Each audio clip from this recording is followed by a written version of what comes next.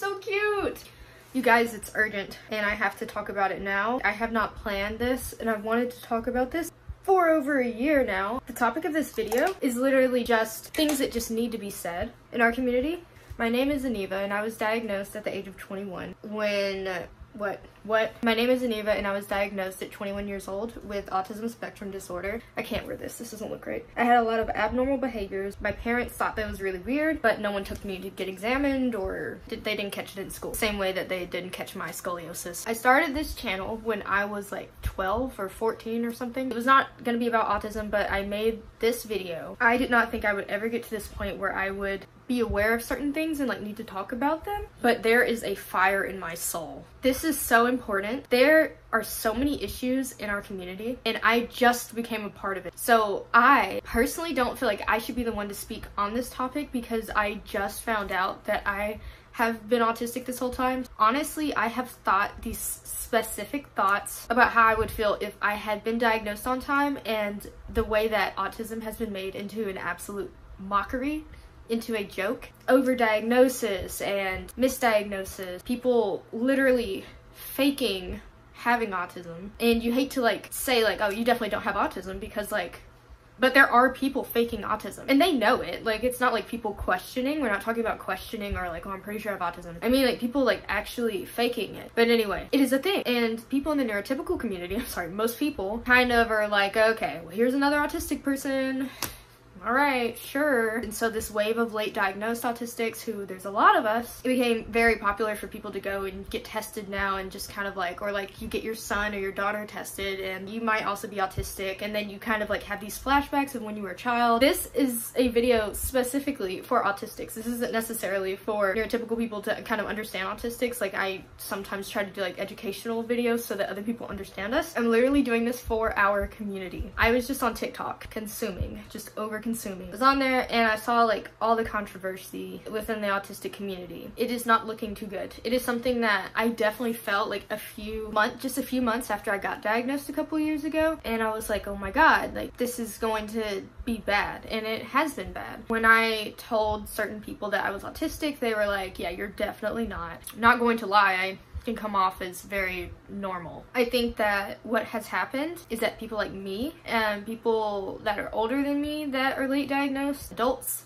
who have been coping their whole lives, who didn't know that they were autistic, we speak about autism, and I literally, like, the people who I watch, they have been fantastic. Like, I have mentioned people on this channel that I love. Like, I literally love their videos and they are just fantastic. I literally have no complaints ever. Some of us I realized early on that I am quite privileged because I am in a situation where I can blend into a typical population, from the way that I look, to the way that I speak, to the way that I dress, to the things that I've done in life. Like, I did go to community college, and then transferred to a university. I was on a dance line. These are all things that would not have been possible if my disability was worse than what it is. And I'm gonna be very, I don't know if it's sympathetic or empathetic, but I'm gonna basically explain this to you guys, and I know that most of us understand this, but it's been like, with social media, everything is so like self-absorbed and so out of touch with reality. I knew that when I was diagnosed with autism, I felt very bad. I did not that I was like embarrassed, but I don't like the term autism because, and I have never said this on this channel, when I told people that I got diagnosed, I told them that I had Asperger's syndrome. I also put that in like the video, the very first video, and that's when I found out that it was like a bad term. Like, it is Asperger's itself, just mentioning it is extremely problematic, but I could not figure out how to tell someone that I am on the spectrum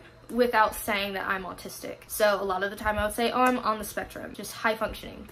But then high functioning became like something bad to say. So I'd say, yeah, I'm autistic. But my job, I work with parents whose children have autism.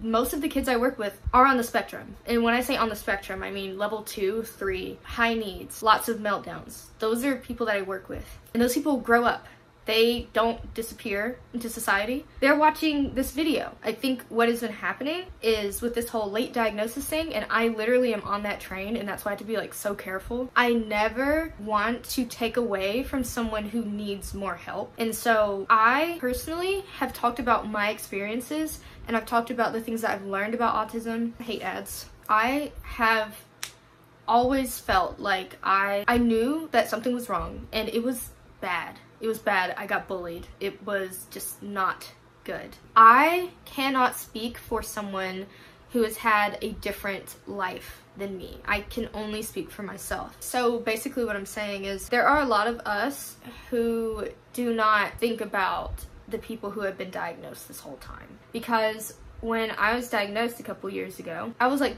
so why did they merge autism into like just everything into the term autism? Doesn't that hurt people who have higher needs? Doesn't that hurt them? And I know it's like a way to gaslight someone is to say it's like gatekeeping autism, like, oh well, you're not the only person who has needs. Like, you know what I mean? I can say like truthfully, like even though my life has been very hard, like painful because of autism, I definitely don't think that I am more deserving of attention or love or acceptance than someone who has higher needs, who may not be able to communicate that to people. There's a lot of that going on. There are a lot of people who leave level 2, level 3 in the dirt. I'm not perfect either. I don't sit here and say let's not forget about people who can't express their pain, and I think that we need to change that. I have become so grateful to be able to speak on the topic of autism because it's not just about me. It is not just about getting like vengeance on the people who mistreated me because they didn't know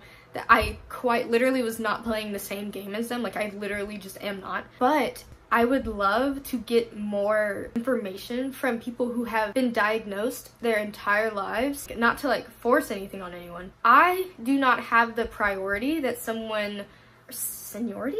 I don't have seniority. I literally don't have seniority, but I actually mean, like what I mean is like my thoughts on autism should not take superiority over someone who was diagnosed when they were 3, 5, 10. Before the internet got really big, people knew what classic autism was, but they didn't understand what the spectrum really meant and what it looked like. I think that what this community needs is a variety. Like we already have so many of us talking about autism, but we desperately need people to talk about their experiences with each other. Like we should be collaborating because our community is it feels very one-sided. I have had a very specific life because of how I was raised. The thing is about autism is that it's the same condition, yes, but in the same way that a neurotypical person could have the same brain as another neurotypical person, if they're raised differently, if they become traumatized, I don't know, get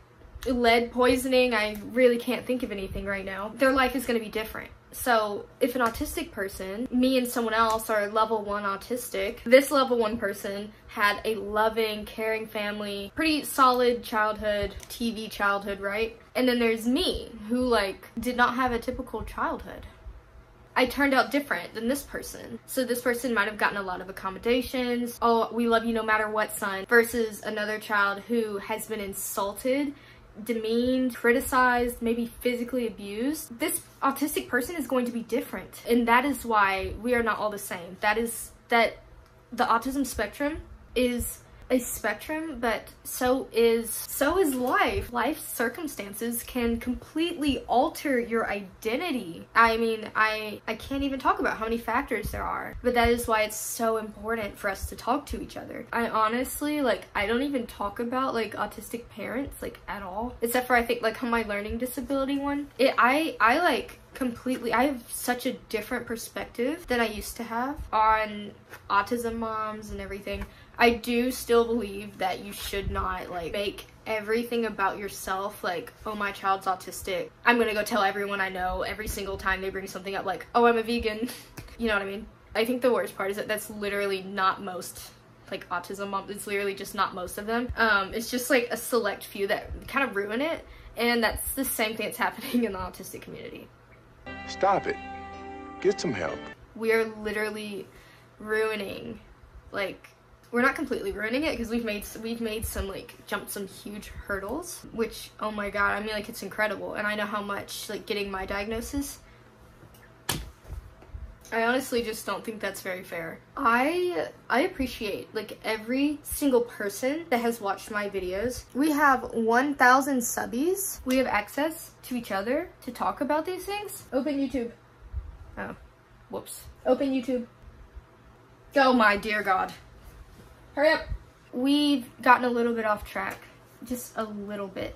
And I think that it can be fixed. But I think that we need to recognize, even though it's been very hard, I talked about in why do we talk about autism so much in that video, and I literally had like this chart. People with higher functioning autism were targeted more, bullied more, because we do fall in that uncanny valley where people assume that we're like them, and so the things that we do are like, oh, you freaking weirdo, like, stop doing that. I'm done. I am done. No more ads. That's it. I just want you guys to think on that. I have made friends doing this, and they've been diagnosed longer than me, and I have not asked them really, like, how does it feel? Like, is it good? Do you feel left behind? Do you feel like it's popular to be autistic now? Is it too much? Is it not enough? Are we not really helping? Are we just hurting? And I want to know. So please, my god, you don't have to like or subscribe. Please comment. And if you want to say, Aneva, you are just completely wrong, we hate you. Stop it. Fine, but leave a comment. Please leave a comment. Tell me what you think. Tell me what you want to express. Tell me ways that you feel like you haven't been understood, or do you feel left behind, or do you feel too included? Do you feel like your voice is just too much at the forefront of the autistic community? Do you feel like I am generalizing? Do you feel like I am over-explaining? I'm over-explaining. Tell me what you think. And I will be very responsive to this video's comments. But yeah, let me know what you think. If you would like to see some of my other videos, I do have an entire playlist on autism, and I'm still doing this, as you can see, because of that one kid that keeps saying more and please, but never I'm sorry. I'm gonna lose it. Thank you guys so much for watching. I will see you guys in the next video. Bye.